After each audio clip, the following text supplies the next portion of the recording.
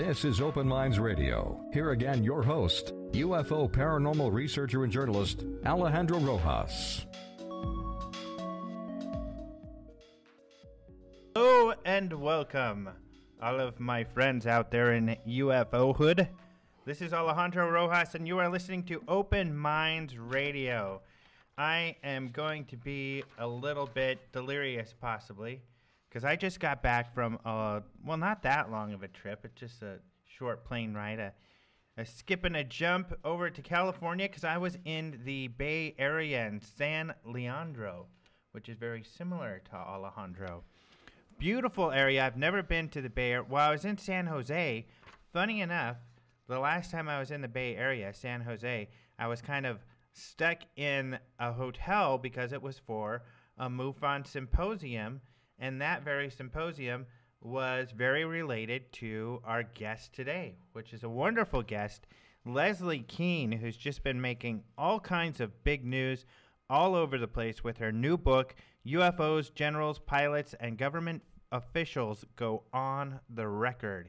And the reason the San Jose convention for MUFON was related is because she helped us, and we had a lot of those international generals, pilots, and everything at that symposium to speak. So it was awesome. It was a beautiful place. And funny enough, I guess the thing that I was at this weekend was to help run, to get funds for MUFON in Northern California, because they're still trying to pay off that event, to be completely honest with you. It was very expensive. It was nice because there were so many international people. It was incredible to see all these people like General de Boer from Belgium, who was the Air Force guy who investigated the Belgium triangle wave, which so many people are familiar with. An incredible case, and a lot of incredible cases. We'll be talking about all of these cases with Leslie Kean. And we also got to see James Fox out there at this event because he was showing a couple of his shows. This was kind of a film fest type of thing, along with some speakers.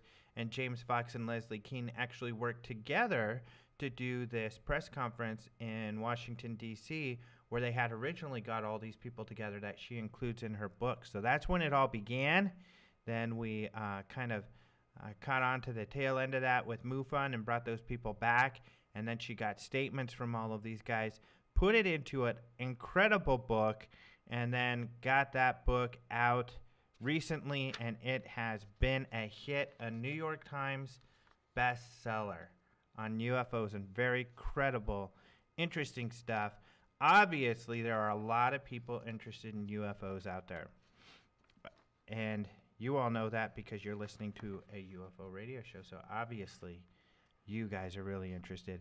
So we have a great show tonight. I'm very excited about this show. And I'm very excited about the event that we got to go to, the UFO X Fest. And we'll talk more about that a little later. A couple other things. We got to introduce our new magazine, which isn't even out yet, but some of those people in the Bay Area got a sneak peek and got to get copies of those. For you subscribers, we'll be mailing those out tomorrow because they just got printed. And this one's about UFO landings, and it has more to do with the Rendlesham Forest. All of that incident in detail is in this one, and which is really exciting. And those were things that were also in Leslie Kean's book. She had Charles Halt, who was a deputy base commander, to later become the base commander at the base, the Bentwaters base where this all took place, and James Pennison, who was the guy, we've had him on our show, an incredible show. I mean, he is a very credible person. He's a very sober, careful person, the way he describes what he experienced that evening when he went and touched a craft in the forest in those days after Christmas in 1980. So really cool stuff in the magazine that you'll be getting very soon. Only we've seen it. You can call your buddies in the Bay Area. Say, hey man, What's in that magazine? Did you get one? As you know, we have a new time and no commercials. Yay, there's so many people out there that are going, yes. They're in their cars like, all right, listening to the podcast there. Everybody loves no commercials. And honestly, you know what? I hate commercials. I listen to public radio, I watch public television, or I watch internet TV and stuff because I cannot stand commercials. I watch C-SPAN, all this C-SPAN because they don't have commercials, thank goodness. I'm not a fan of commercials, so it is very cool that we don't have commercials now. We just have a couple little reminders about cool products that Open Minds has here and there to give ourselves a break so we can blow our noses or do anything else we have to do, and do that off camera to spare you the visual there. So, and we're an hour and a half. That means we're going to have a full hour plus with Leslie Kean. There are people out there giggling like little schoolgirls because they're just so excited about this interview. I know it. Also, the UFO Congress is getting more and more solidified, and we are having more and more people contact us. Like the whole world of ufology is begging, and I'm not even kidding when I say some of these people are really begging to speak at this conference because it's going to be so incredibly cool here in Phoenix in late February. So you guys, you think I'm exaggerating, but I'm not. You can ask Jason, you can call us up and be like, hey, Maureen, and I've mentioned her before. Was that Alejandro guy exaggerating? Ask Jason. He'll tell you, nope. They are banging on the doors, harassing us. We're going to have to get restraining orders on some of these people, I'm afraid, before it's all said and done because they just want to speak so bad. But we also have some people that are kind of surprises that we're kind of holding in our pocket here that we're probably going to be able to get. And unfortunately, I can't tell you who, but when you hear, you're just going to be, yet again, you're going to be giggling like little schoolgirls, and you're just going to be so excited. So I would recommend you get your tickets early. You can go to our website. You can go to openminds.tv or ufocongress.com and register right now. You can reserve your hotel room. Beautiful, beautiful hotel, wonderful rooms. To make sure you get a room in the hotel because they're probably going to sell out pretty quick. And if you don't get a room in the hotel, you're going to have to be down the street. And that's just not going to be as fun. That'll still be a lot of fun. You'll just have to take a shuttle ride. And, if someone calls you and says, oh, man, you cannot believe what this dude's saying, you're going to have to jump on a shuttle to try to get over there. And it's just going to be easier if you stay at the hotel. So once we are done, you're done listening to the show, go ahead and go register for your room and for the conference. All right? That's my advice for you. And, of course, on the website, as usual, and now our news is sponsored on MUFON because really, and maybe this is just my opinion, but I think, it probably is the most updated news feed where we give you all of the news in the conventional media that's going on out there about UFOs. And UFOs are in the news like crazy. In fact, my talk in San Leandro about this was kind of focused on some of this stuff, including China, and how China all of a sudden is becoming UFO crazy. They're having all kinds of stuff in the news about UFOs, and I'm sure Jason, our news correspondent, is going to tell us all about that. He looks really excited to give us some news. So Jason, why don't you just go ahead and get in there and give us some UFO news, buddy. Greetings, Alejandro. And hello, world. This is your Open Minds news brief for Monday, September 20th, 2010. A retired Air Force officer, Stanley A. Fulham, recently wrote a book that predicts a massive UFO display above Earth's major cities on October 13th of this year. The author of this 352-page book believes that this will be the first interaction leading to humanity's acceptance of extraterrestrials, and with help from their technology, we will be able to remove the dangerous levels of carbon monoxide from Earth's atmosphere. Fulham's book, Challenges of Change, draws on his military career in the Air Force and with NORAD, the North American Aerospace Defense Command, After announcing the exact date for this supposed extraterrestrial interaction, he safely clarifies that there are no absolutes and the extraterrestrials may postpone their visit. So he's playing it a little safe there. Yeah. After going out on a limb and saying, Yeah. this date is when we're going to have this huge show. That's what others should do, hedge their bets. What's interesting, of course, is there's people saying this kind of stuff all the time, as we know. And it's not like I'm thinking, because he's saying it, it's going to happen any more than, any of these other people that we've come across. But his background is what's so interesting. I mean, this real military background, he really worked at NORAD, and I know Antonio was looking it up also. Very interesting.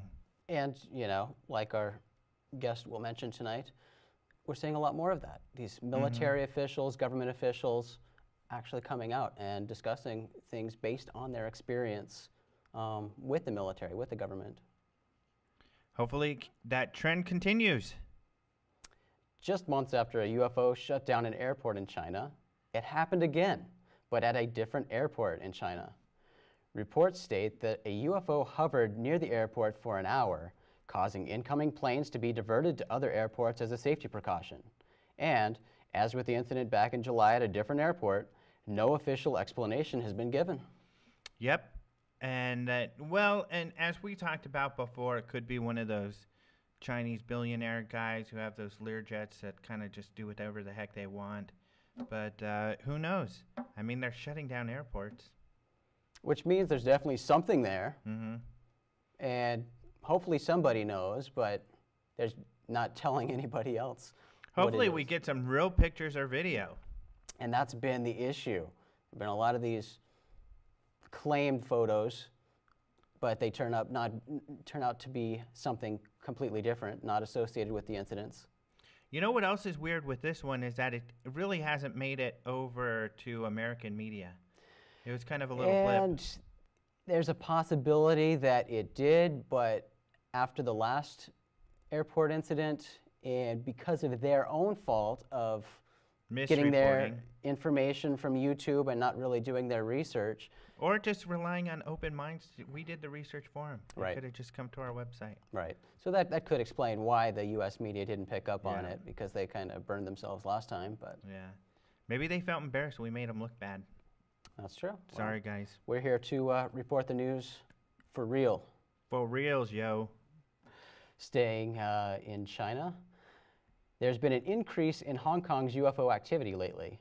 On September 9th alone, there were 5 UFOs spotted. Wang Zichao, a planetary astronomer from the Purple Mountain Observatory, recently offered his explanation, stating that the UFOs were the result of ghost images from the reflection of the intense light emitted by outdoor circular lamps on the camera lens. It seems unlikely, though, that all of these UFOs, which were reported by several people, can be explained by ghost images from outdoor lamps. I know that does happen a lot. I mean, and you see a lot of UFO photos where that happens. There's a famous one in Washington, D.C. going around that is supposed to be UFOs over the Capitol. And it's a cropped image, and if you see the uncropped one, there's these bright lights that you can tell are completely mirrored above the Capitol. But like you said, it would be awfully coincidental that this happens 5 times in the Yeah, I mean, here's the thing. People from, they weren't all 5 people sitting in a living room saying, oh, look, from the same vantage point. They were different reports from different areas and different cameras taking different pictures. Unless all of Hong Kong has these circular lamps everywhere. Yeah. I don't know, I've never been. Well, and all of them reporting that in one day, that doesn't really make sense. Right. So it's kind of strange. And I pointed it out before, I'm just going to point it out again, that the several sources that reported this story, again, cited the Purple Hills Observatory, when in fact it's the Purple Mountain Observatory. Yeah, lots of mistakes. As far as I know, there is no Purple Hills Observatory. Yep. Careless reporting. Just thought I'd point that out. Yep. Let's get back to the U.S. here. A mysterious light display appeared in the southwest Florida sky last Tuesday night. Many coastal residents from Marco Island to Fort Myers Beach recorded the lights with their cell phone cameras and posted the videos to YouTube and Facebook. The lights were miles offshore and glimmered on and off for at least 20 minutes, according to witnesses. 911 received several calls about the lights. A spokeswoman for the Homestead Air Reserve Base said Air Force jets were performing routine training exercises in the Gulf that night, and the lights were merely flares dropped by aircraft. But multiple lifelong residents of the area say they have never seen anything in the sky like what they observed that night. Mm-hmm. And now, were the pictures from the sighting too? They were. There were actually multiple videos of the sighting too, showing the lights in the sky and showing them appearing and going out and sort of changing shape. And they didn't look like flares, right? Not real. I mean, flares can have that appearance, but the way they just like came on and went off and sort of, they didn't seem to be dropping or dropping consistently. You know, they seemed to move around. Mm-hmm. It's always possible there were flares, but these people didn't see any jets dropping the flares. Yeah. And these people living near this base see flares being dropped all the time. Mm-hmm. And this is the same story I had seeing the Phoenix lights back in 1997. Yeah. Growing up very close to where flares were dropped all the time by A-10s, what I saw with the Phoenix lights was not flares. Right. So I sympathize with these people. Exactly. You've been there and done that. That's right. Here's something from Arizona. A UFO was in the skies above Tucson last week. And similar to a sighting I reported last week about a UFO in China, where news reporters were able to record it with their cameras, the same happened in this situation.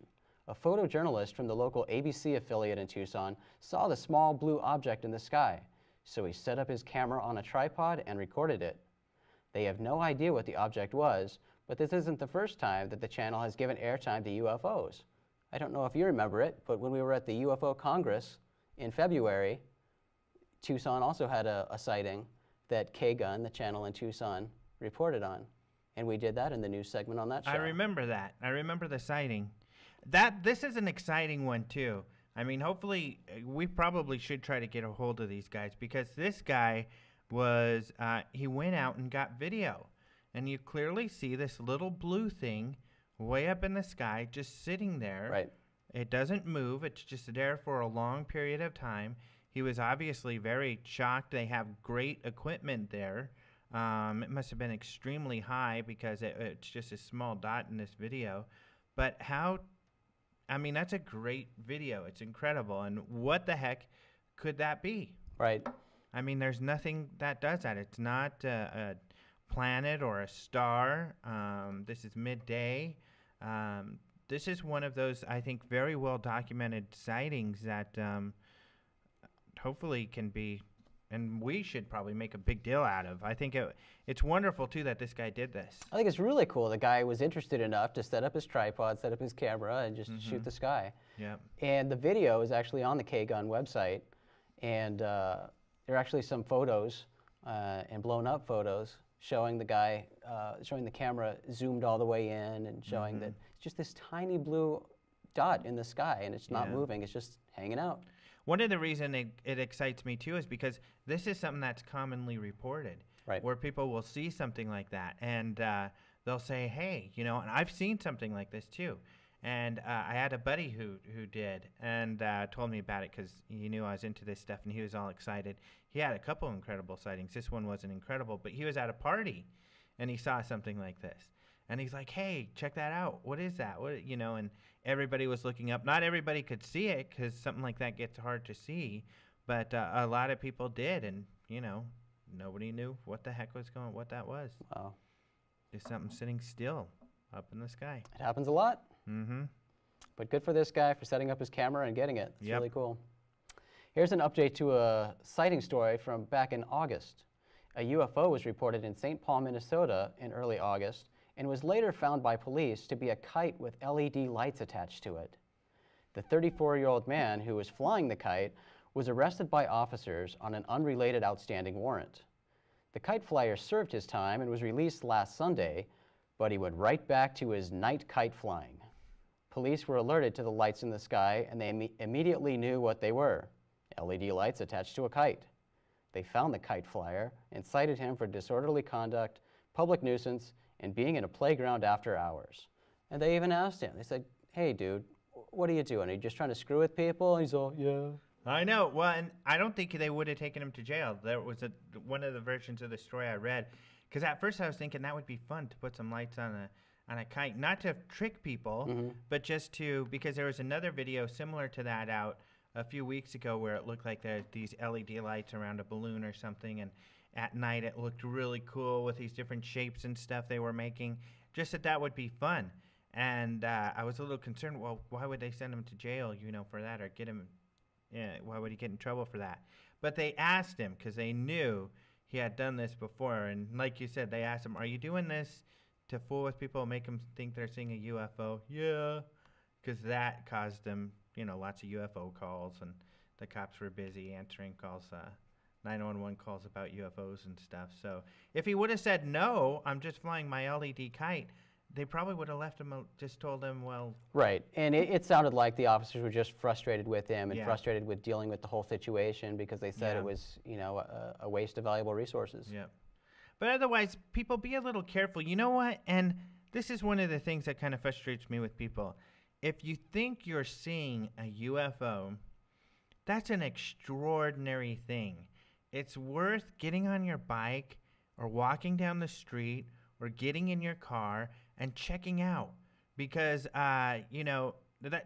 something similar like this has happened to me, and I rerouted and drove over by, and I found it was not what I thought it was. I can't remember the exact situation. Maybe it was a helicopter or something. But do at least a little bit of investigating, and you'll be able to see that it's a kite, because really people should be able to be and I think we're gonna have more of this. Kites with LEDs. Everything has LEDs. Everything now that has they're LEDs. Small. Yep. And it just takes a little computer to be able to do really cool things with all of these LEDs. We're going to see a lot more of these. I know there's airplanes, remote control airplanes, that you can get LEDs on and stuff like that too. Right, they have these hovercraft and helicopters and things that have these whole LED kits that come with them. Right, so you can fly them around at night for fun, and that would be cool. So, but then you get a lot of false UFO reports. So at least, do a little bit of investigating. It's kind of fun. You'll feel like, you're Fox Mulder or you're Scully out there on the hunt for a UFO.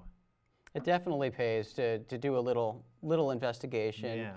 It's easy to do, especially if something is that close to you. Yep. You can sort of do some scouting around to eliminate possibilities anyway. And a lot of people get scared, but you're probably going to find out, it'll alleviate your fear that it wasn't what you thought it was anyway. Yeah. So. In other news, Mark Pilkington, a British journalist and filmmaker, claims in his new book that the U.S. military has been responsible for seeding stories about UFOs to the public for the purpose of concealing secret military projects. In Miragemen, an adventure into paranoia, espionage, psychological warfare, and UFOs, Pilkington puts forth the claim that UFO stories have been used as a pretense for the flight testing of experimental and/or secret aircraft. In an interview with U.S. News and World Report, Pilkington explains, just about everything that is popularly believed about UFOs has been exploited, shaped, and at times generated by people working for the U.S. Air Force and the intelligence community. He also acknowledges that through pop culture and paranoia, UFO stories tend to generate themselves thanks to the initial seeding by the military. Yeah, I think it's an interesting concept. I think that, this is something James Carrion has gotten really into, that UFOs was kind of conjured up by the U.S. Air Force to trick the Russians, stuff like this. And maybe that is the case for some of this stuff. I mean, I think both could exist because things are so compartmentalized that there are probably CIA, Air Force disinformation agents or counterintelligence that don't even know UFOs are real, but they decide, hey, I'm going to use this to trick the Russians or trick so-and-so. And possibly it could be used for that purpose.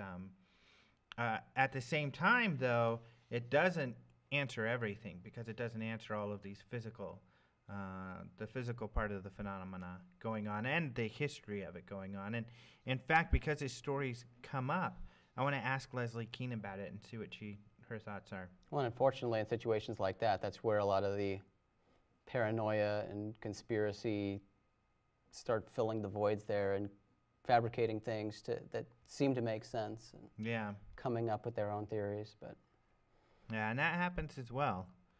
It's a difficult field. Yeah. It's like actually something I read recently talking about how UFOs, there's a lot of noise versus the sound. The sound gets clearer, but there's a lot of noise. things that make static, like I'm hearing in my headphones. Jason, could you fix that? No, but like a lot of static that kind of muddies the water. Assumption around some of these conspiracies and possible activities by the Air Force. But I don't think they're going to tell us anytime soon. Well, maybe if we ask nicely. I haven't tried. Yeah, I don't think that'll work either. All right. And finally, multiple witnesses saw a gray-colored UFO hovering 5,000 feet above Nevada's Sand Mountain last week, according to an anonymous email sent to Las Vegas-based Bigelow Aerospace Advanced Space Studies. Bigelow Aerospace is a scientific research organization researching multiple parameters of advanced aerospace technology, emphasizing cutting-edge and futuristic aerospace projects. This is the same organization that currently has their expandable space habitation module in orbit around the Earth and has a goal of putting a hotel in space. Bigelow Aerospace is trying to locate witnesses to the Sand Mountain UFO sighting. The organization even has its own unidentified aerial phenomenon reporting hotline. Yeah. Oh, yeah, because, I mean, they've been taking sightings from the FAA. And Bigelow Aerospace, one thing that I think people kind of give them a hard time, but I think this is really cool that they're doing a little public outreach and letting people know about some of the stuff they're working on and asking about this sighting, because I think it's incredible. And it's one of the difficult things talking about the conspiracies that go on. All of a sudden, we have this aerospace company, this self-made millionaire who gets involved with UFO research, and people attack him. You know, you should do this, you should do that. Why are you doing things this way? Why are you doing things that way? When, you know, thank goodness we have this going on. We have someone helping us to discover stuff. And online right now, actually, you can find some of their papers that they've written analyzing some things like black triangles, dulce. You know, in each case, in the triangle case, they found that the technology being exhibited is just too far advanced to be anything man-made. However, on the dulce side, they did a thorough investigation of the mesa there, and they didn't find anything, no vents, and they thought there's no way there could be a base under here. So, but at least they're thoroughly doing research, and I think we need to be appreciative of that. And I think it's really cool what Bigelow Aerospace is doing. I know Calm, they've done some great work, and the Utah Ranch stuff is amazing. I mean, people love that stuff. George Knapp is the one who helped write the book to get that out, but they've done some great work, and it's really cool to know that this aerospace company has kind of like this sci-fi or this X-Files department. They've done a lot, they're doing a lot, and they have spent so much money researching this phenomenon. It's crazy. And I'm not just kissing up because I want a ride to their space hotel. Though it doesn't hurt. Yeah. Please give me a ride. That's it for the news. Remember to check out these stories and more at openminds.tv, your source for UFO-related news. I'm your Open Minds news correspondent, Jason McClellan, and you've been briefed. Thank you, Jason. And before we end this segment and get Leslie Kean on, and I've got her book right here. Let me get my view of the camera to see if there we go. There, now it's in camera. There's her book, UFOs, Generals, Pilots, Government Officials on the Record. I'm going to put it right here. And before we go to break and give her a call and get her on the line, I did also want to mention Dan Dillman and Ruben Uriarte. They were the guys who put on the UFO X Fest that we were at this weekend. I want to thank them. They're awesome. They did a great job. The location, the Ball Theater, which is owned by Dan Dillman, is just an awesome place. If you're in the San Francisco area, check it out. Check out everything they've got going on there. He's going to do more of these UFO X Fest too. And then Ruben Uriarte, who runs the Northern California MUFON, thank you. You're awesome. He's always doing a great job. And we'll talk a little bit more about him because he's the one who put on this wonderful San Jose MUFON Symposium that mirrored Leslie Kean's press conference in Washington, D.C., that also spawned the wonderful book she's getting so much press for. So let's go ahead and take a break. Let's get her on the line, and we will talk more about this amazing book. Stay tuned. You're listening to Open Minds Radio.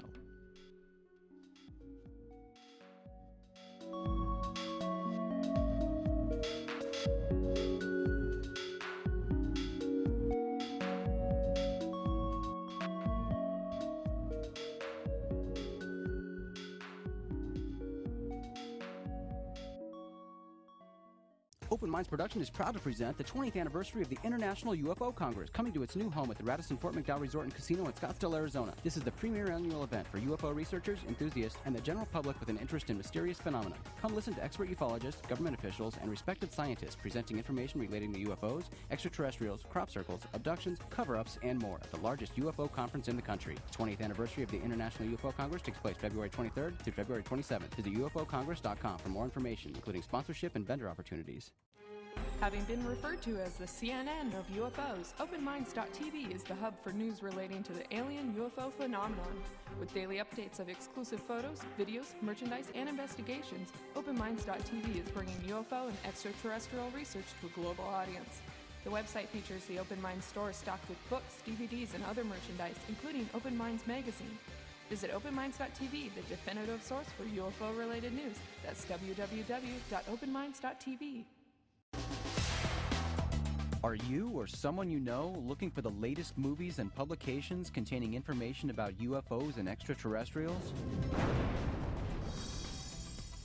The Open Minds store is stocked with books, DVDs, and other merchandise, including Open Minds magazine, the leading bi-monthly magazine that explores the UFO phenomenon. Single issues, as well as yearly subscriptions of Open Minds magazine, are available in the store for both domestic and international customers. The recently expanded DVD offerings include dozens of documentaries and conference presentations by experts in the field of ufology. The ever-expanding line of products, including DVDs, books, and branded Open Minds merchandise, make the Open Minds store an online destination worth visiting frequently. Browse the store today at store.openminds.tv to see the latest editions.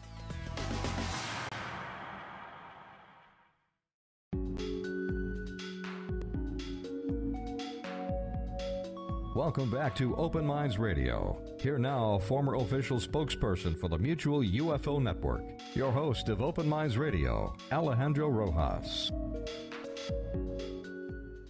Hello and welcome. This is Alejandro Rojas, and you're listening to Open Minds Radio. And I am very happy to say that we have Leslie Kean on the line. Leslie, are you there?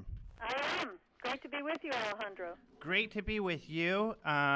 I am just so excited about, I've always been excited about what you did because, you know, I've been able to watch the evolution from the press conference to the book, but I'm so excited that you're getting so much press. Has that shocked you at all? Well, I mean, on one level, you know, it has. On another level, it doesn't shock me. It's sort of funny because, you know, on the one hand, I feel like the information that's in that book is so extraordinary and so compelling that I'm actually not surprised that there'd be a strong reaction to it, given, you know, what I think about it. And but again, on the other hand, the flip side of that is the UFO subject is usually not treated that way in the media. So on another level, I'm surprised. So it's kind of both at the same time, to tell you the truth.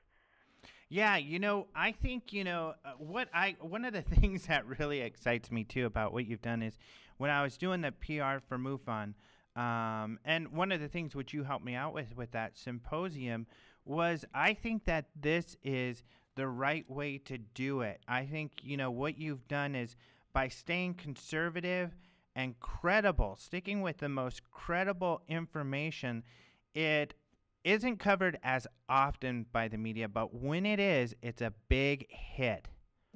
Yeah, I think it's true, and I think it's not only that the information is so credible, but the fact that it's actually presented directly by these very high-level sources who have written their own pieces. Right. So it's really gives it a kind of an extra level of power, including, you know, 5 generals and a former governor. Right. I mean, you're hearing it directly from them, so it's not just sort of me reporting on what they had to say. You're getting it firsthand, and I think that's part of the power of the book. You're right. Yeah, it's one thing to be able to tell people that this is what a governor or this is what a general said, but to have it in their own words, not only that, it shows that they are willing and at least that they're, I think, even actually changing the environment, that right now there is a kind of, the environment exists where people can come out and talk about this stuff. I hope You're right. I mean, I hope this will encourage others to do it. And, you know, we have 5 generals in the book, but none of them are American generals. And although there have been American generals who have talked off the record, you know, I'm hoping that this will encourage some other officials to do the same.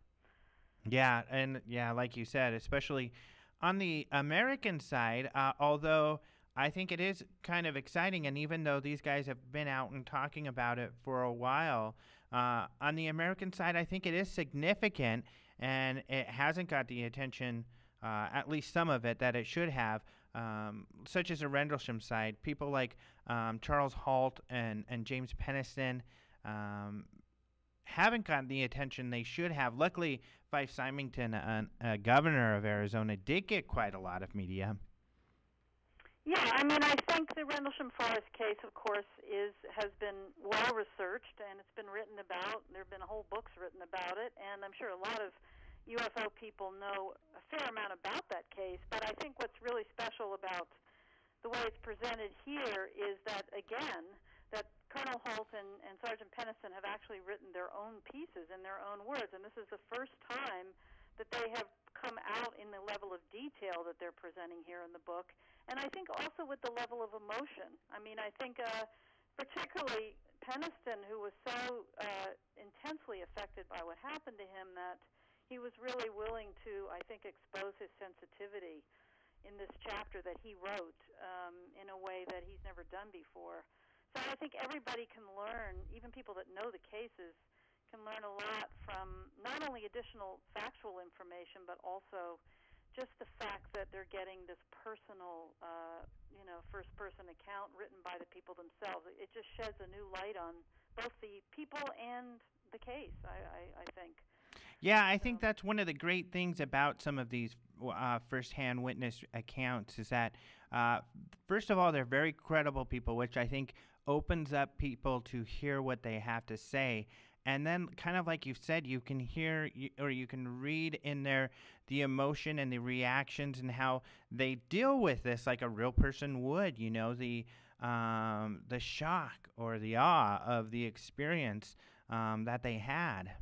I agree with you. I mean, and the fear even. I mean, you know, again, a lot of these people are not used to talking so much about their emotional responses, such as fear. I mean, you've got these tough Air Force fighter pilots, you know, that's not what they usually want to express. But one of my jobs as sort of the person putting this book together and helping these people get their pieces together was to encourage them to be as personal as they could, to be as detailed as they could about their actual responses in the moment while these things were happening. And I think, you know, I really encourage them and coax them to do that, and I think it just makes their accounts so much more compelling.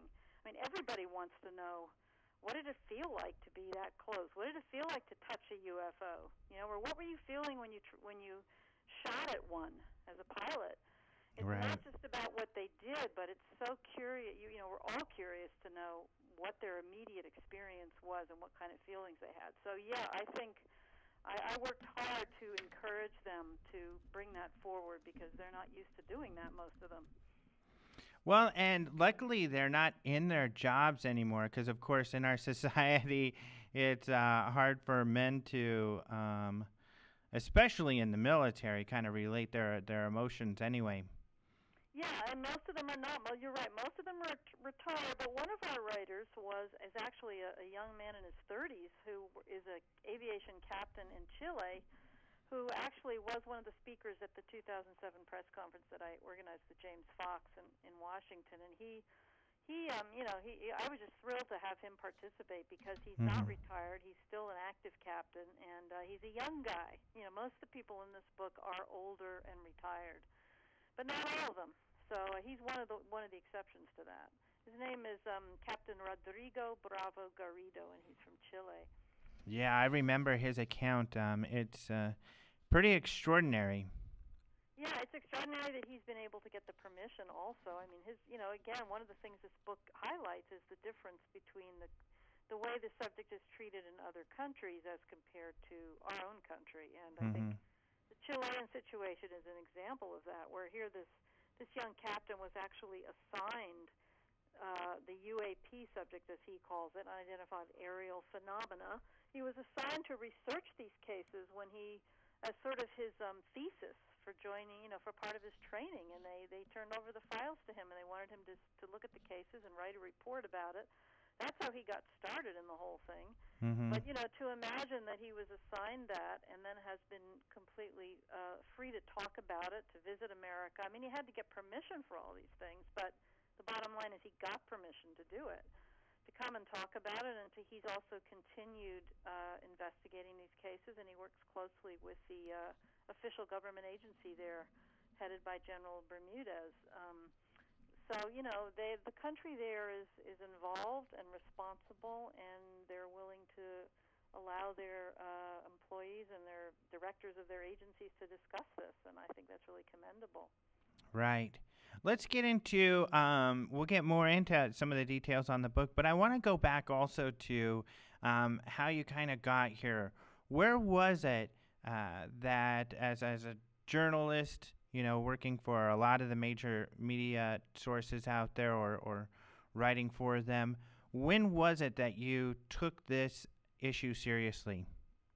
Well, it was actually in 1999, a number of years ago, and you're right, I was working for KPFA Radio, which is a Pacifica network in Berkeley, California, and I was co-producing and co-hosting, on-air hosting a daily investigative news program on that radio station, and I also had done a lot of freelance publishing as well, stories on various topics in a lot of newspapers around the country and overseas. So I did have a bit of a publishing track record at the time, as well as radio experience. And what changed it all for me was when I received the Cometa report in the mail from a colleague in France. And this was probably most of your listeners know, but for those that don't, this was a military study that was undertaken in France by a group of retired officials, including 4 generals, among them a 4-star general, an admiral, and the former head of the National Space Agency in France, a former chief of police, and a number of other scientists and engineers and the official who had been heading up the government agency for many years. It was a very impressive group of people, and these guys did a 3-year study of official UFO data on some of the best cases, interviewed many pilots, wrote up a report about it. And I was fascinated by the case reports as a journalist, but I was especially impressed by the conclusion that they came up with in this report, which was that the extraterrestrial hypothesis was the most rational and most valid and most likely even explanation for the cases that these gentlemen studied, which are, again, among the best cases, among that 5% of cases that really have great data, but we cannot explain them. So anyway, as a journalist, just to end the story, I was just covering all these normal stories, and when this thing hit my desk, I sort of felt like, wow, this is like really a big deal, that people at that level would make a statement like that they believed, that these things were very likely extraterrestrial vehicles, and I just thought, my God, this is a huge story, and I got very interested in it, and wrote my first story in the year 2000 for the Boston Globe, and it was about the Cometa report that I wrote the story and did a bunch of research, which also went into the story, and from then on, I've been really fascinated by it and working at it pretty exclusively, but that's sort of how I got started. It was not something I expected would ever happen. It was just because of receiving this advanced English translation before anybody else of this amazing study out of France, and that changed everything for me. Yeah, I think that's when we had Antonio Huneas on, who's, of course, my colleague here at the magazine, so we've written a lot about France and Cometa online and in the magazine, but one thing, that we kind of agree on is a lot of people talk about a lot of countries coming forward about UFOs and releasing files, but really there's no country out there that is truly investigation and official investigation and open in this subject like France. Yeah, I think France definitely gets the gold medal, as I've said before, for a government agency. I mean, there are other countries that have government agencies, but I think you're absolutely right. France is really the model for the world Part of it, I think, is because their agency is situated within their National Space Studies Center, which is the equivalent of our NASA. So basically what that means is it's a purely research-based organization. You know, they're doing the work because they want to research a mysterious phenomenon, and it's more scientifically based. Whereas in a lot of other countries, the agencies are either civil aviation or Air Force or military based, so they have a kind of a different thrust to them. But I think the sort of pure research aspect of the French agency, again, the more scientific approach has really aided that situation, and they've been doing this since the mid-'70s, and they're still going at it with, at least a number of people working at it, and they have a very well set up network of people around the country that assist them with, laboratory studies, and police are all plugged into it. And I mean, I went over there and talked to the people a couple of years ago who run it, and it was just very, very impressive how they've got this whole network, and they meet regularly. And they have collected a lot of fantastic data on cases and handled them very, very scientifically. So I agree with you. I think they really, we can all learn a lot from observing the way they've approached this. Mm-hmm. And like you said, the 3A is an organization over there that recently came out with a report that reiterated what you had mentioned earlier, is that the extraterrestrial hypothesis is still a possible cause for these UFOs. And I know it's something that you usually don't focus on, but it is, like I tell people, it's a fair hypothesis.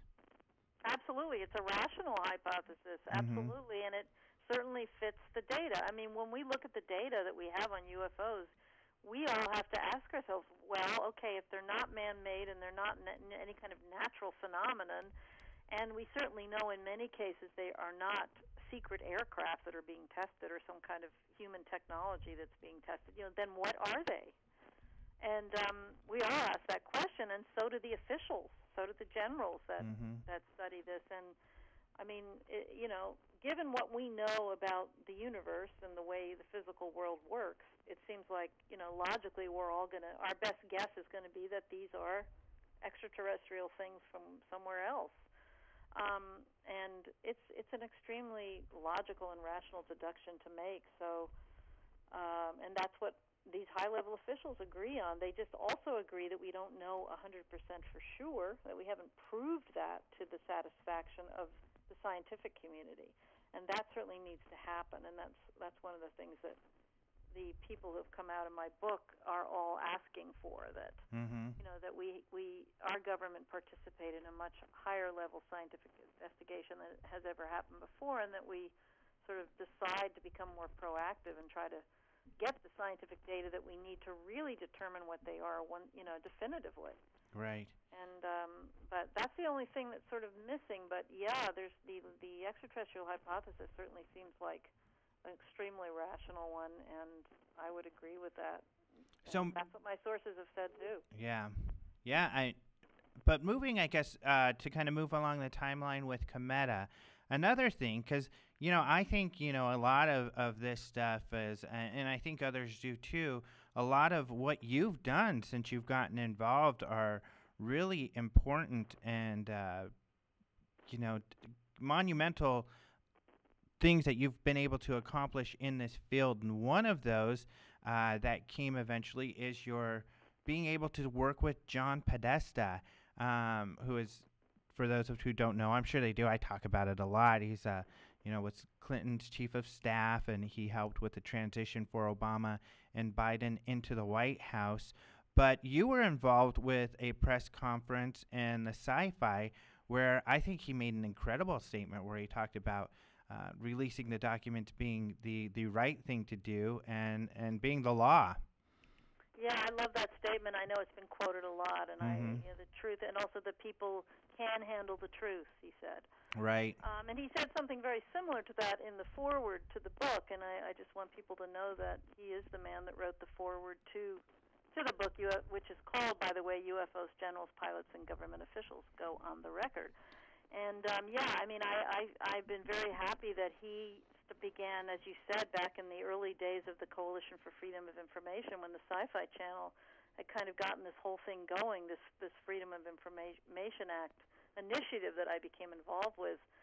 I think it started in 2002, and John Podesta, that famous quote that he made was at a press conference that the CFI organized in cooperation with the Sci-Fi Channel, and he's just been willing to be kind of a public supporter of this work that we've all been doing, this group that I'm involved with, which, because he's very much an advocate for government openness and believes that people can handle the truth and people have the right to the truth about everything, about all the topics.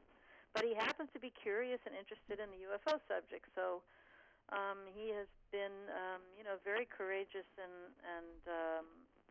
I think to just be publicly open about his support for it. Right. And when did that relationship begin? How did he get involved with that initiative? Well, back in 2002, when I started working, and Larry Lansman from the Sci-Fi Channel launched this initiative and invited me to kind of spearhead it as a journalist, we had a team of professionals that were involved with this, and one of them was the public relations firm that was run by John Podesta's brother, Anthony Podesta.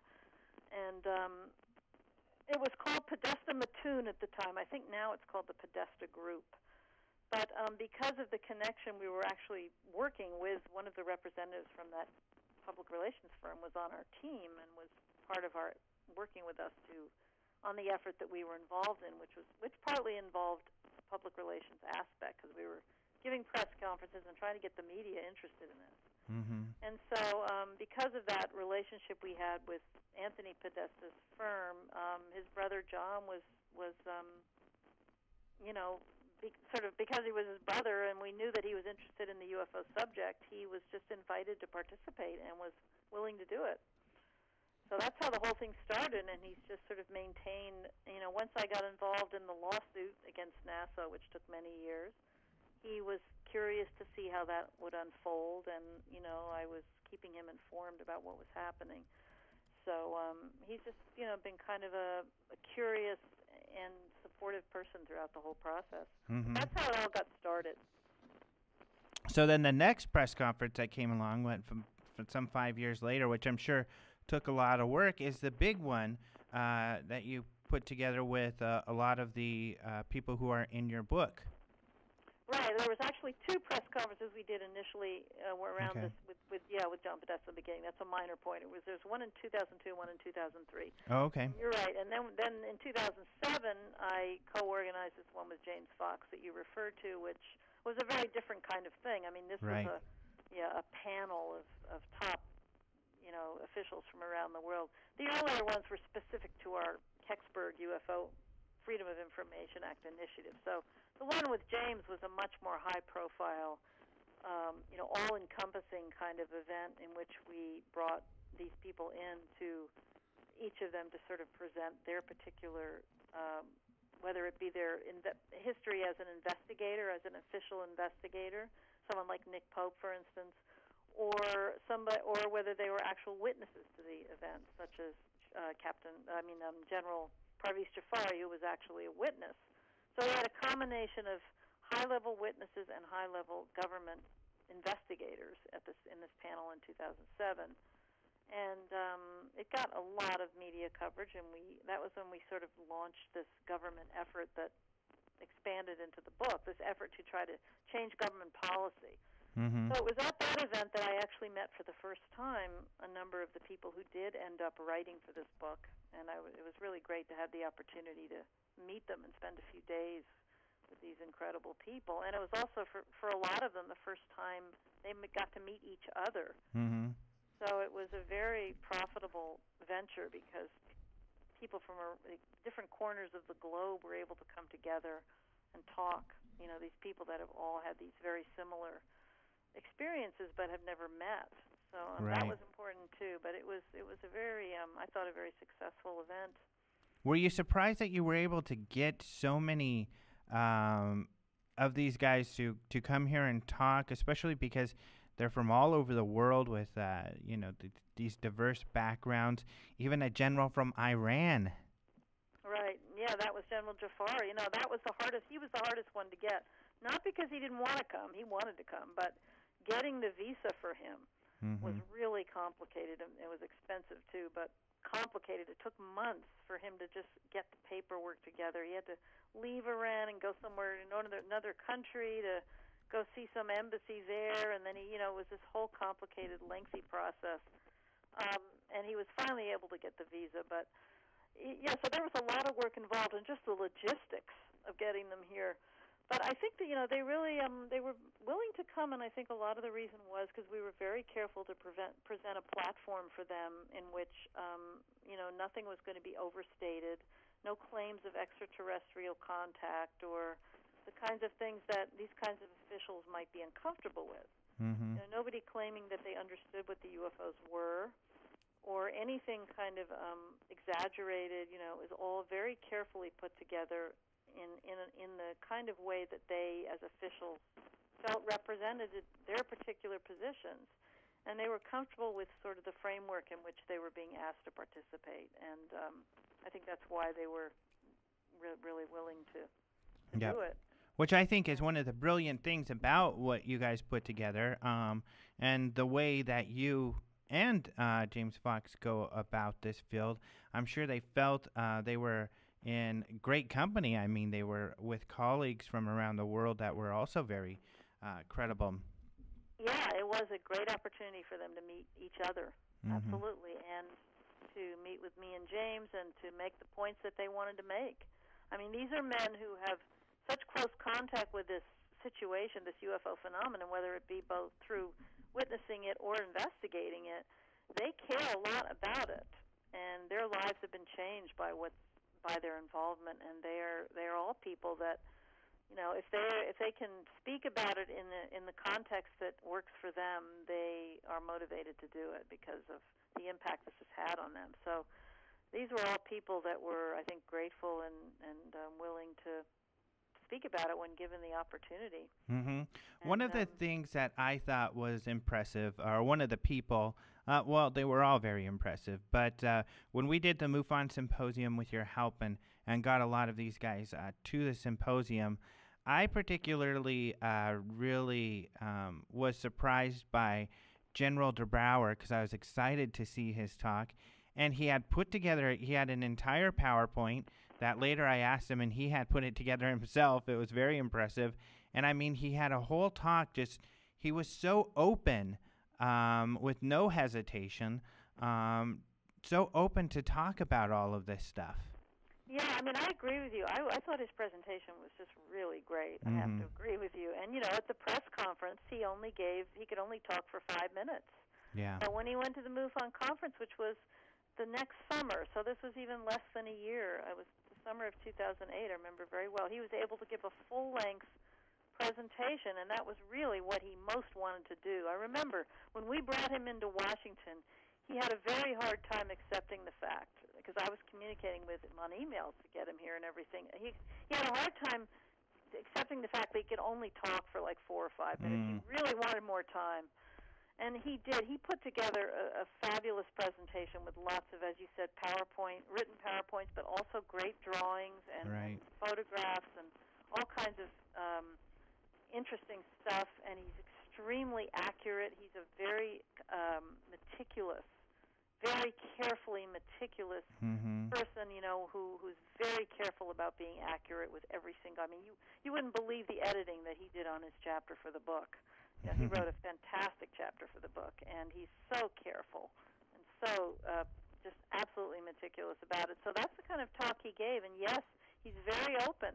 He's very willing to share everything that happened to him when he was working on this Belgium wave in 1989 and 1990, and all the things that went on and what his thoughts are about it. And he's a man who cares a great deal about solving this mystery, and cares a great deal about it being taken seriously, and he's really stands behind that. Yeah, and he did a great presentation. He's also written a very compelling chapter for the book too. Yeah, he's a very approachable, nice person too. He was a really great guy. I remember how wonderful it was to have him there. Yep. Well, we're going to take just a short little break, just a couple minutes, so we can just kind of do what we have to do for a minute, Okay. and we'll be right back.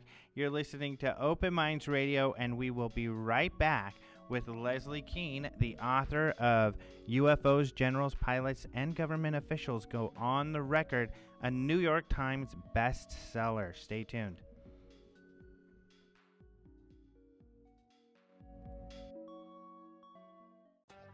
Open Minds Magazine, the exciting new publication by Open Minds Production, is in stores now. Open Minds Magazine is your look inside the fascinating world of UFO-related phenomena, including extraterrestrials, abductions, cattle mutilations, crop circles, alien implants, and more. Open Minds Magazine provides readers with current research, investigations, and news, all delivered in a stunning graphical presentation. Pick up your copy today and prepare to have your mind open. That's Open Minds Magazine, available now at Barnes & Noble, Borders, and online at openminds.tv. Having been referred to as the CNN of UFOs, OpenMinds.tv is the hub for news relating to the alien UFO phenomenon. With daily updates of exclusive photos, videos, merchandise, and investigations, OpenMinds.tv is bringing UFO and extraterrestrial research to a global audience. The website features the Open Minds store stocked with books, DVDs, and other merchandise, including Open Minds magazine. Visit OpenMinds.tv, the definitive source for UFO-related news. That's www.openminds.tv. Open Minds Production is proud to present the 20th anniversary of the International UFO Congress, coming to its new home at the Radisson Fort McDowell Resort and Casino in Scottsdale, Arizona. This is the premier annual event for UFO researchers, enthusiasts, and the general public with an interest in mysterious phenomena. Come listen to expert ufologists, government officials, and respected scientists presenting information relating to UFOs, extraterrestrials, crop circles, abductions, cover-ups, and more at the largest UFO conference in the country. The 20th anniversary of the International UFO Congress takes place February 23rd through February 27th. Visit ufocongress.com for more information, including sponsorship and vendor opportunities.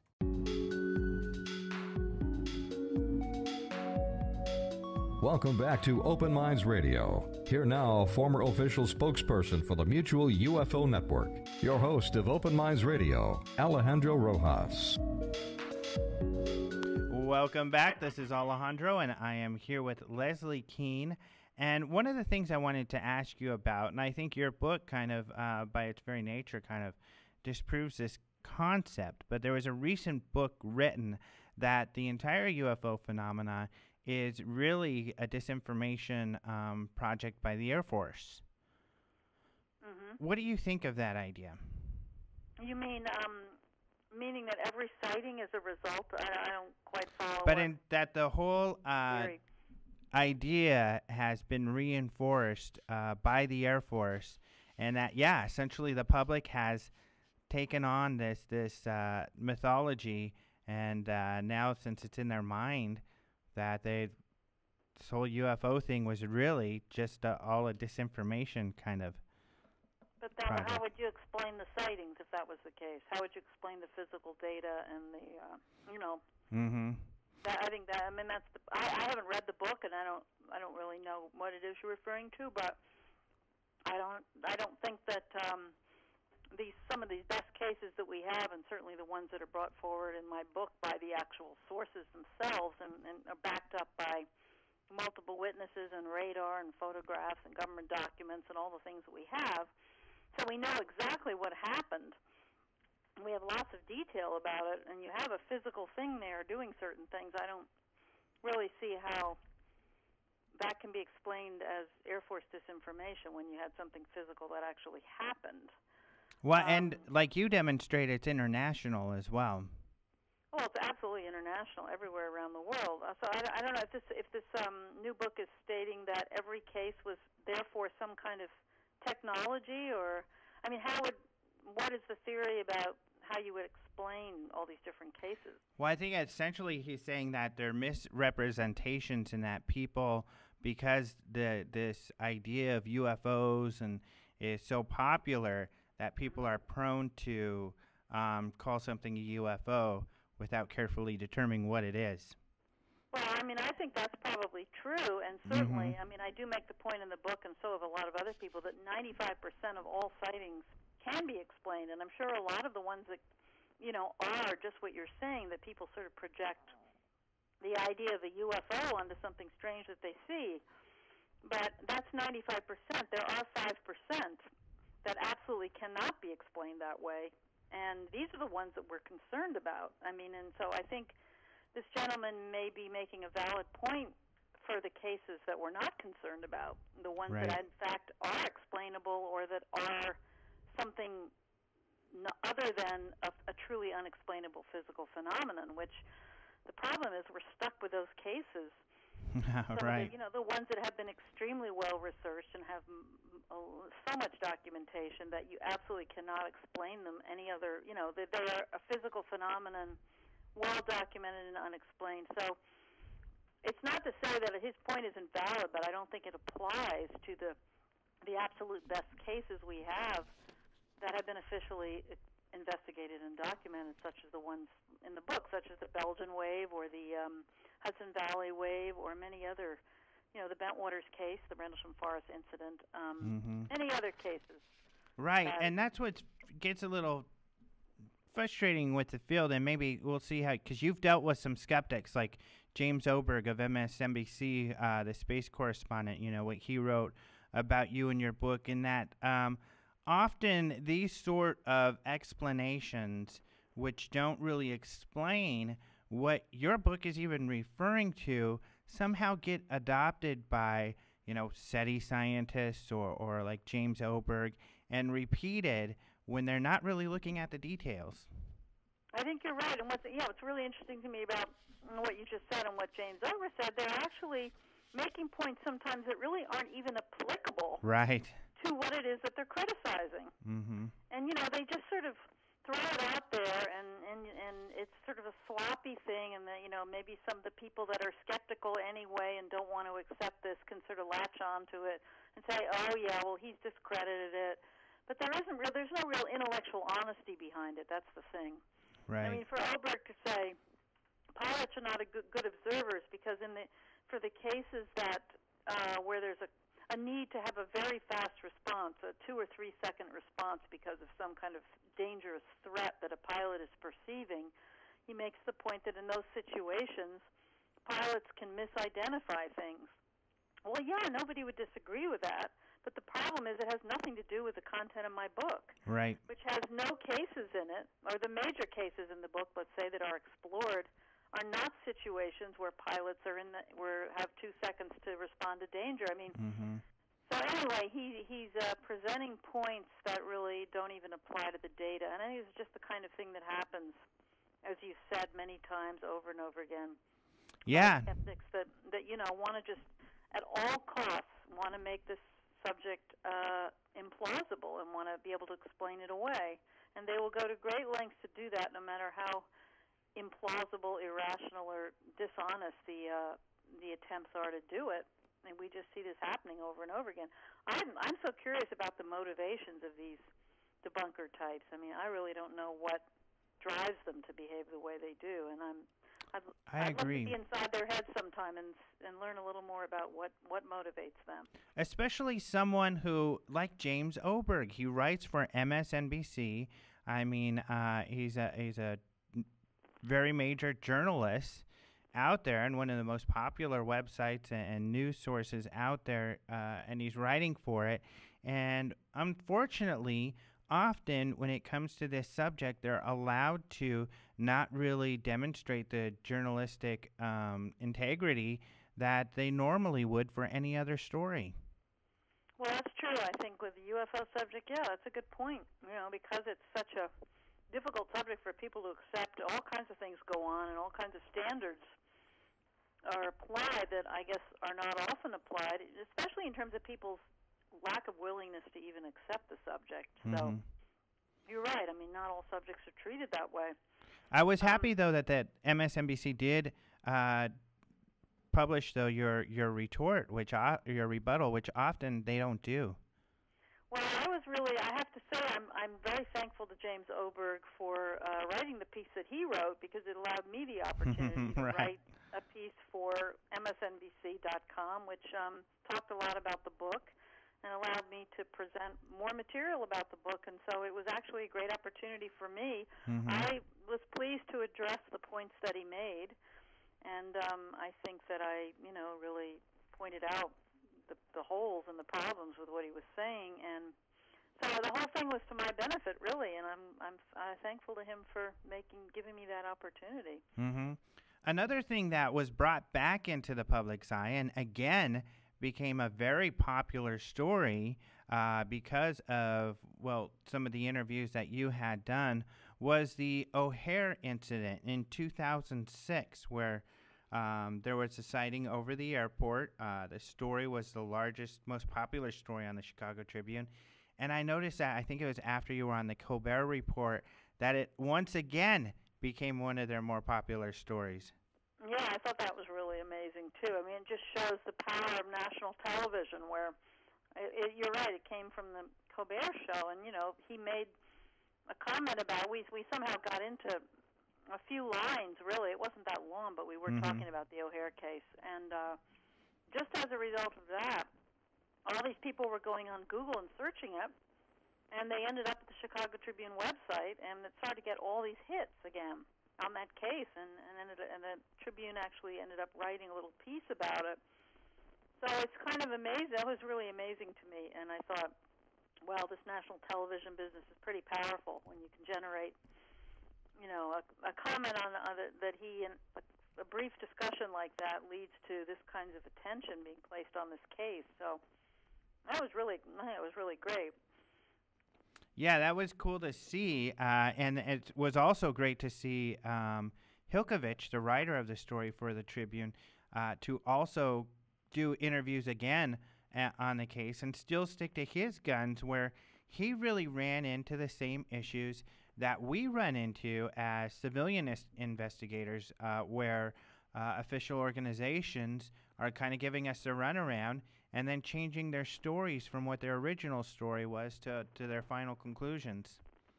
Yeah, I mean, that's what he ran into when he was looking into the O'Hare case at the beginning. You're right, where the FAA originally wouldn't say anything, and then they gave us the explanation that what the pilots were seeing were airport lights reflecting off the clouds. That was the first attempt, and he learned from them. Soon after that comment was made, it was determined that the airport lights were not even on at the time of the incident because it was too early in the day, you know, but it didn't stop the FAA from throwing that one out. And so then they moved on to the famous weather explanation. But yeah, I mean, I think Hilkovich was kind of amazed by many things about this case that he wasn't used to dealing with because his, you know, as a transportation writer, he just writes more or less fairly straightforward, mundane stories. And when he came into this one with also the way the aviation safety aspect was handled, I mean, he was really surprised at the lack of interest that the FAA had in a case involving safety issues, and made the comment that, you know, normally the slightest little safety violation, he used the example to me of a coffee pot coming loose in the galley, say. Kitchen of the airplane, a coffee pot comes loose during the landing of the plane. Even something like that is checked out and investigated by the FAA. Wow. But here you have a strange object hovering over the United Airlines terminal, and they're completely uninterested in it. And that really kind of floored him because he was coming in looking at this from the outside. He'd never had any experience with the UFO issue in before, like so many of us have. So we weren't so surprised for those of us who were familiar with the government's normal response to these sightings. But he was really kind of floored by that because so many of the witnesses were concerned about these safety issues. Right.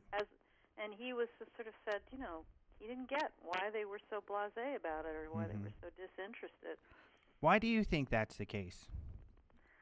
Oh, boy, well, that is certainly a complicated question. I mean, and I think it goes back to the 50s, really. The origin of it was back in the 50s with the, you know, when there were so many sightings and the Air Force was just beginning to kind of grapple with the overwhelming numbers of sightings that were coming in. And then you had the CIA Robertson panel convened, where they handpicked a bunch of scientists to come together to figure out a way to sort of handle the volume of reports that were clogging up their systems, and they were concerned about the Russians taking advantage of this. And that's when they came out with this recommendation that the UFO subject should be debunked. I mean, they used the word, that it should be debunked in the media and in documentary films and television and advertising and all these things.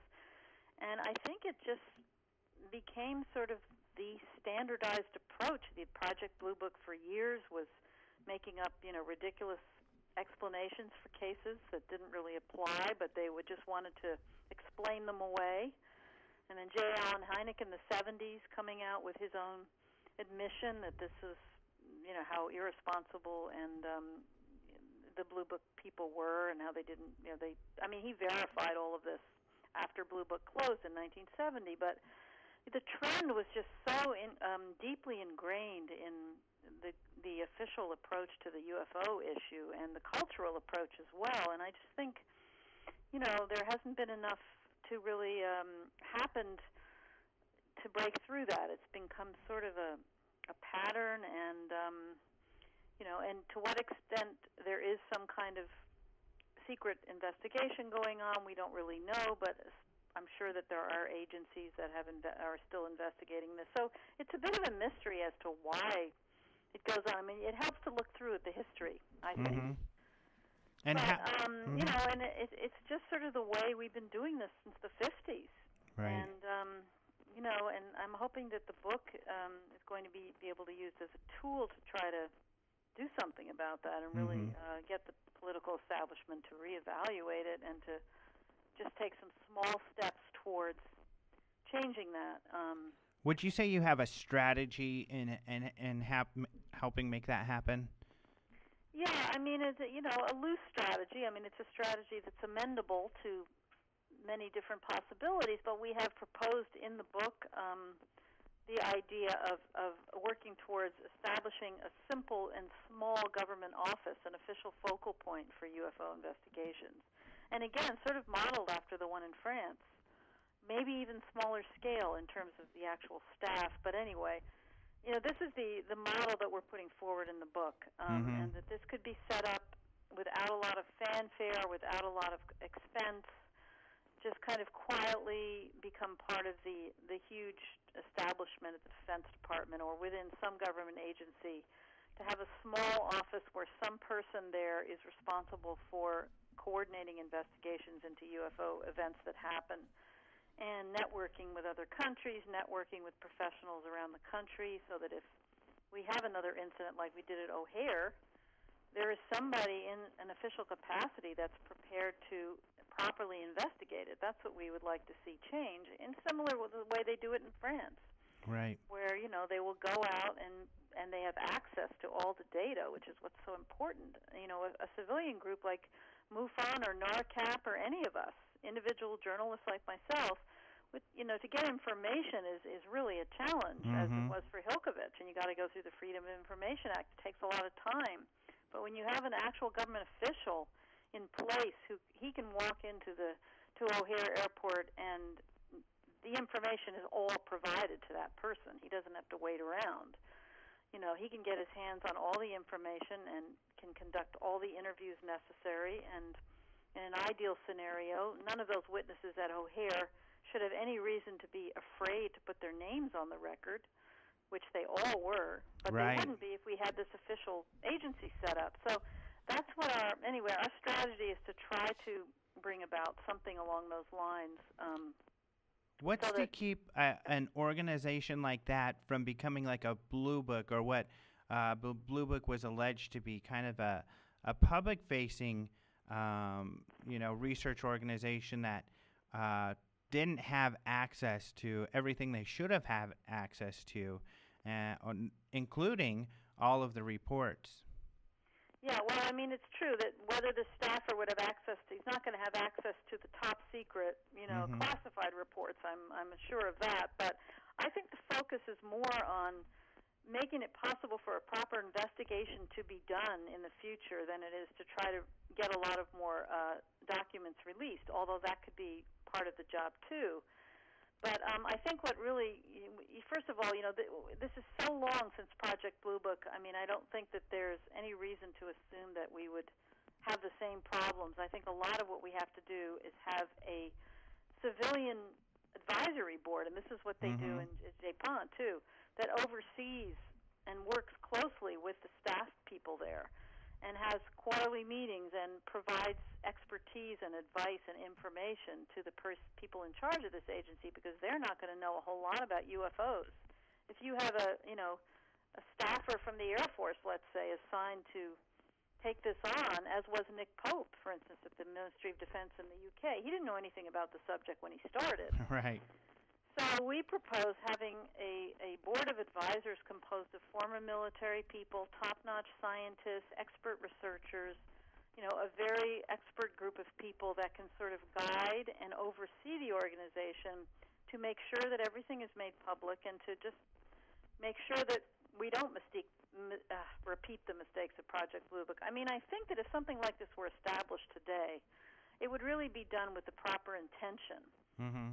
And there's, it's a very different climate now than it was back in the 50s when Blue Book was set up. And there were so many reports, and the Air Force was overwhelmed and completely baffled by what was going on.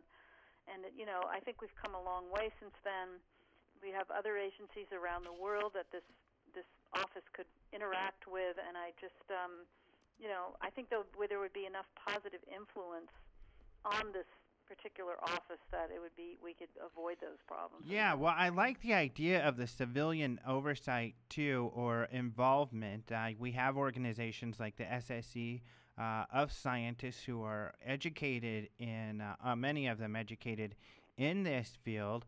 And also we have larger organizations like yours and MUFON and to be watchdogs over this group.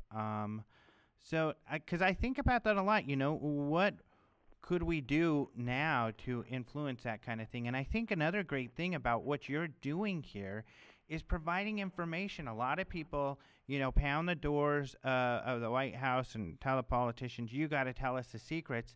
But as we know, the politicians don't all have those secrets. No, I would say none of them do. So they need information. You're absolutely right. There's sort of this naive assumption, I think, on a lot of people's parts that, there's this cover-up, and, if we can just get to the right member of Congress, they know this, and the other one knows this. And, these people the elected officials are not privy to deep, dark secrets about the UFO issue, and they're not even concerned about it. I mean, they have their focus is on many, many other things. So I think that's one of the reasons why we don't want to emphasize in our approach to government officials any kind of accusations of covers-ups or things that happened many decades ago. I mean, our current officials have nothing to do with that, and they're not informed about the deep, dark stuff. So we just need to actually approach them with a positivity and an invitation that they feel inspired to respond to, which is more along the lines of, hey, America, you're so important, we need your help. And, to appeal to them in a positive light rather than to be accusing them of having done all these horrible things 60 years ago. I mean, right. It's a matter of strategy and a matter of deciding which method is more likely to yield the results that we want. Exactly. Yeah, I agree wholeheartedly with that because, right now, obviously, we're not getting very far, and I think if we can educate our leaders on these various credible incidents like your book does, then they have more in their arsenal to become interested in the first place, and then to also seek answers or to seek to establish a research group desk like you're talking about. Yeah, I think it's true, and I think the book really gives them the absolutely key, irrefutable, documented information that they need about the UFO subject to be serious about it. I think it's all there in this book, and it's enough to make it compelling for them to take this on. And I'm just hoping that the book, and that's one reason why I'm so hopeful that lots of people will read it and that it will do well, is because the more recognition it gets, the more useful it's going to be as a tool. Getting it into the right hands, getting these people to become aware of this information, and this is information presented in a way that they can relate to. With the right kind of language, the right people, the right kind of documentation. It's one thing I've learned over the years is I've learned sort of how to communicate with these people in official positions. What's their language and what can they accept? And I think this book really encapsulates the best possible information for them. And I just hope very much that people will read it and talk about it and get it out there into the hands of people who are in a position to affect policy and to affect attitudes in the culture. Right. Well, and, I think it could really has the potential to be a tool for that purpose, and right. that's my ultimate goal in writing it. And I hope that happens. Well, I think it shows that people are reading it because it was on the New York Times bestseller list, and I think most books that hit the New York Times bestseller books list, especially one that kind of stands out in a particular genre like this one, helps define kind of the paradigm that people and the evolution of how people think of UFOs. And that alone, I think, is extremely significant. So I think you've already succeeded in making a huge difference once again.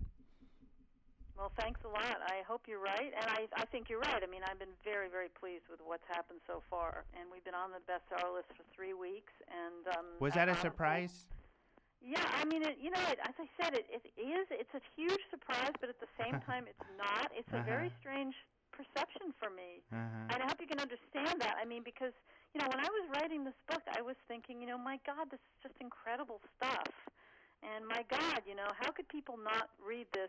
And how could they read this and not be like totally knocked over by it? And so if you follow that thought, and that then you think, well, yeah, of course it's going to be a huge deal when it comes out, and yeah, why wouldn't it be on the bestseller list, and why wouldn't everybody be amazed at this phenomenal story, And so on that level, I'm really not surprised. But on the other hand, I'm also really surprised.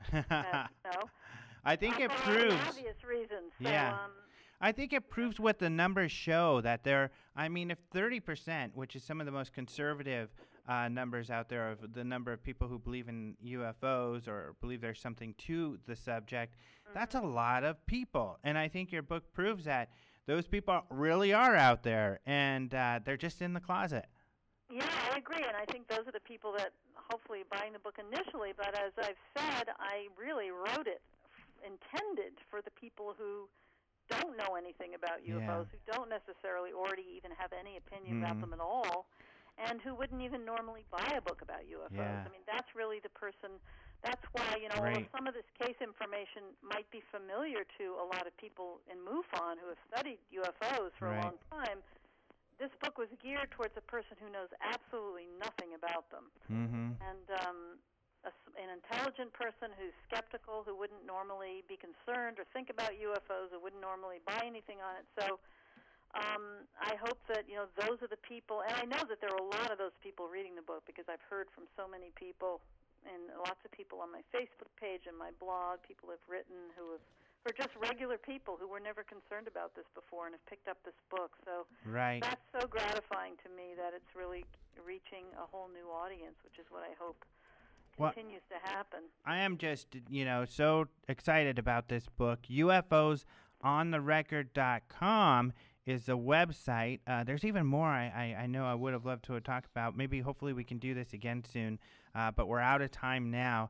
I am just, thank you for what you've done. Here again, I think what you've done in the past has been extremely significant, and here you've done it again. I just really get tickled when people like you come forward with these incredible pieces of work, and I'm very excited about it. So, well, thank you very much. I appreciate that, and I would love everyone to go to my website, which is UFOsontherecord.com, and Amazon has a very cheap price on the book right now. So great, it's on sale on Amazon. That's a good place to get it. Yep. All right. Thanks a lot, Alejandro. I appreciate being with you tonight. Thank you very much for having you on the show, and we'll talk to you soon, hopefully. Okay, take care. Thanks.